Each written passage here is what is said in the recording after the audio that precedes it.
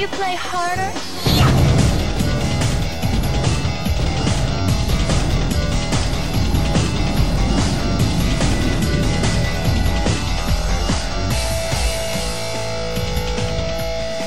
I am Tobias, and I was the project lead on Tao Feng.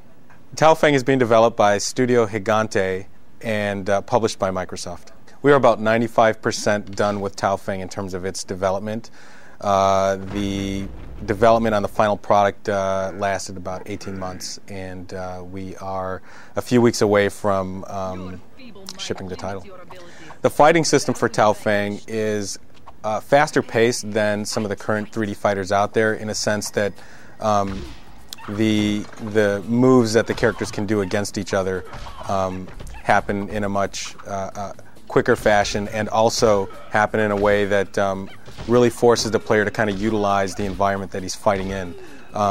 Because of the expansive nature of the backgrounds, our characters can run great distances and jump in great distances as well, and it really kind of opens up the game. There's not sort of this claustrophobic feeling of two characters in close quarters combat. Although you can kind of get in close and trade blows that way, you can also incorporate sort of long distance attacks, which is a nice departure from a lot of the current games out there. We felt it was important to incorporate the backgrounds in terms of making them a little bit more interactive for the players, and expanding them, and we wanted to really make the player feel like he was fighting in an environment as opposed to a floating platform with invisible walls. And allowing the players this extra mobility was key to again exploring the environments and all the different hazards and breakable objects within them. That was pretty important for us, and we thought that would go a long way in differentiating our game from some of the others out there. Tao Feng incorporates what we call chi attacks and a chi system, where as you perform combos and attacks, you build your chi, and underneath our health meter we have what we call our chi meter, and building your chi is kind of a strategic element to the game. You can use your chi to either unleash chi attacks, which are sort of supernatural style attacks. They vary from projectile-based kind of attacks. Some of them happen long range, some of them are good close range, some of them are teleportation style attacks.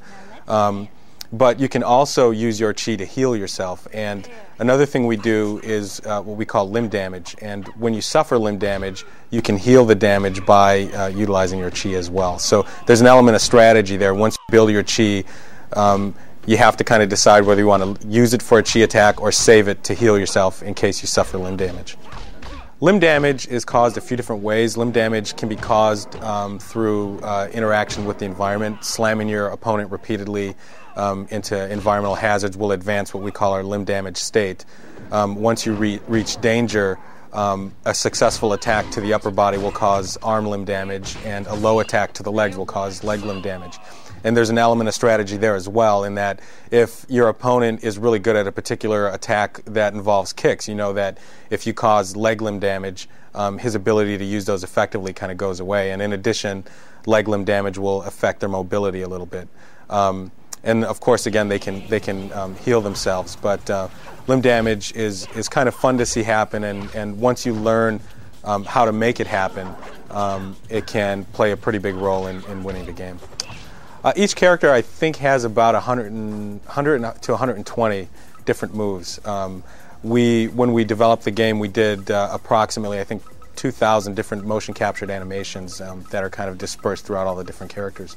But it was important for us that each character had a unique set of attacks. There's no kind of, sharing of kicks and things like that. We wanted each guy to seem sort of individual in a sense.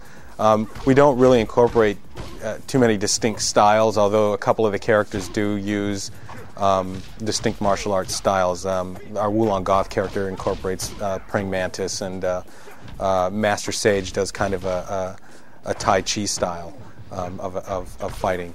But the majority of the characters, we just wanted to create moves and attacks that fit the look of the character and the size of the character and what we felt was the appropriate speed for the particular character.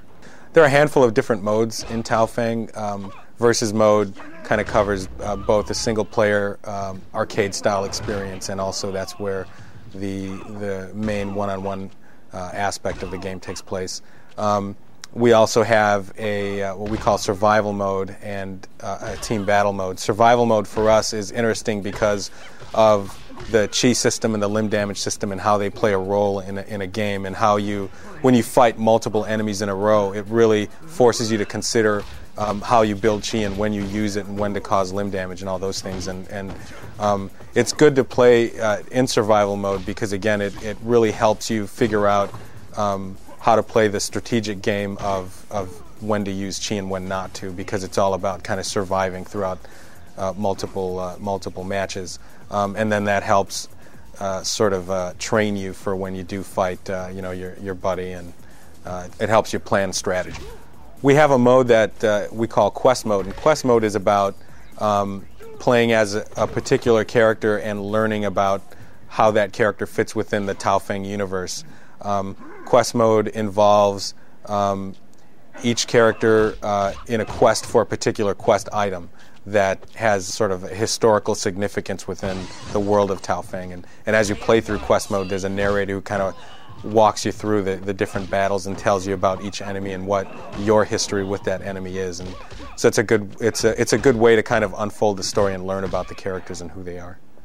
I think what we're most excited about Tao Feng is, again, the openness of the fight, and how after you play Tao Feng and you see all of the destruction that can happen to the environment, and you see your characters become both visually damaged in the cloth tears and the bruising and the cuts, and inflicting limb damage and those things. Once you play the game for a while and get used to that, if you go back and play different fighting games, and there are a lot of great ones out there, but you kind of miss some of those elements. And I think that was a good thing for us, and that, again, after playing Tao Feng and getting used to it, you get accustomed to seeing all these luxuries that we're afforded on the Xbox.